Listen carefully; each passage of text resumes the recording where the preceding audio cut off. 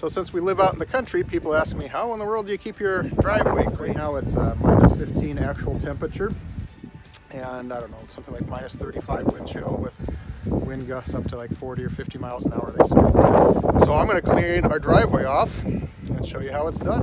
This dog is furry as all get out. She don't even mind the temperature.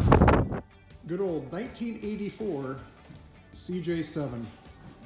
This snowplow is a Western snowplow that I painted as a Hawkeye snowplow, and it does pretty good.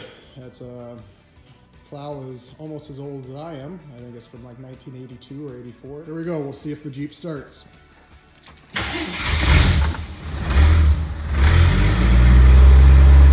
Well, the Jeep is going. I gotta let it warm up. It's a carburetor. It's kind of cold-blooded, so, or warm-blooded, one of the two. I don't know what, but we'll get it warmed up and then we'll go. I do have a top that I used to put on the Jeep, but now I just put the doors on. It works just fine. It's a little cold, but heaters never did work in the Jeep, and as you can see, like, my exhaust pipe on this thing doesn't even go out the back. It's like broken in the middle, so fumes leak up. And in the years past when I plowed, I kind of get a little woozy and sick because of all the exhaust fumes. So I just keep the top off, even though it's cold. Loosen up the door. It's frozen down, it wouldn't even open up. Now it's going. Like I said, Zuzu doesn't even mind the snow. Ooh, that's cold. Nice. Old Jeep like this actually has locking hubs. So you put it in four-wheel drive, you gotta turn that to where it says 4x4. You're ready to go. What I do is just move out and then I plow my sidewalk here in the front. I'm gonna try this again. I had to go in and get Hyla's phone. It's so cold, so cold out. My phone's shut off. All right, take two, here we go.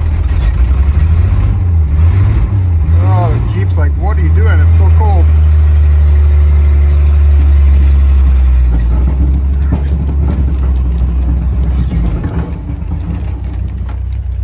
We lift up the blade, and we do it again. Well, I don't know how much longer I'm gonna record because this is frigid hand. Here we go. I'm just going to record going down the driveway and pushing off the snow. Here we go.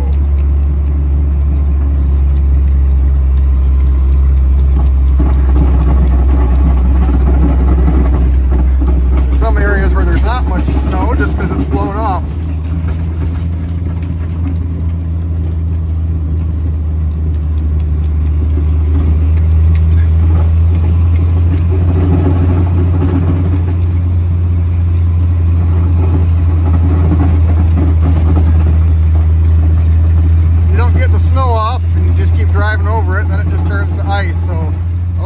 Over it a little bit and get a good base so the blade doesn't tear up all the rock on the driveway. And then after the first snow or two, then I blade everything off. I also got a snow blower for the back of my tractor.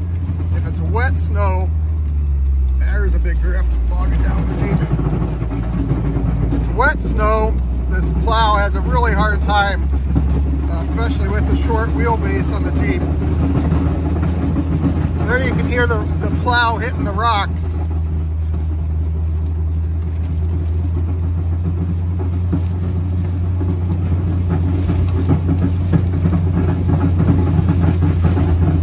Oh, my hand is getting cold.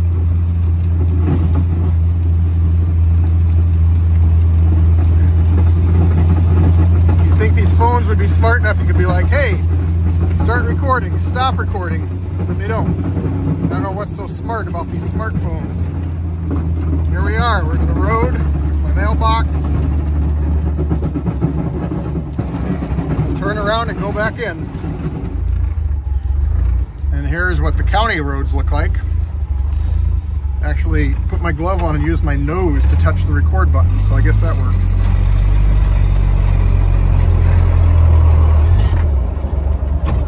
Go in and plow going into the house. Blade down, here we go.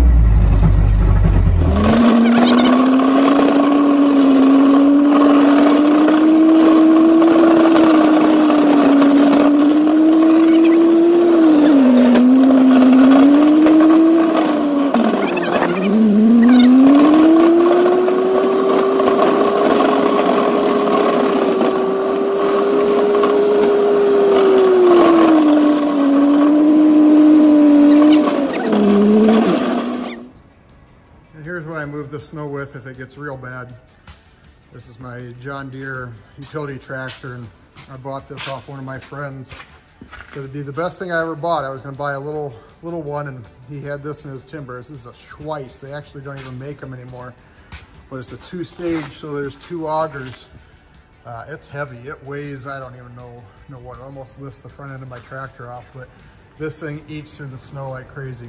I've broken a couple of the roller chains, but just runs off the power takeoff and adjustable chute. But a Schweiss snowblower, it's a goodie, but an oldie. It's been about 3 hours trying to get my tractor started. Last night it was just so cold, I was worried that it wouldn't start.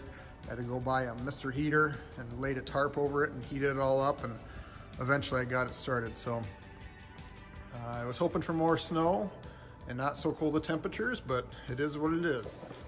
So there we have it, snow removal on the Owen farm. Little Jeep does great. I stay kind of warm in it. I had my groceries carried out today, and I told the kid carrying the groceries out, you know, if you don't think about it, it's actually not that cold. And he goes, I'm pretty sure that's not how it works. But we made it through. You see a little red barn way in the background. My house is back there too. So it's a long ways back there. So we didn't get much snow, but it is cold. As a kid growing up, we always had like the world's best driveway or worst driveway. If you didn't have 4-wheel drive, you had no business making it up, and we used to beg my parents, and especially my dad, don't plow the road because we want to sled on it. And when it got all packed down and turned to ice, it was even the best for runner sleds. Here, this will be the last thing on the video.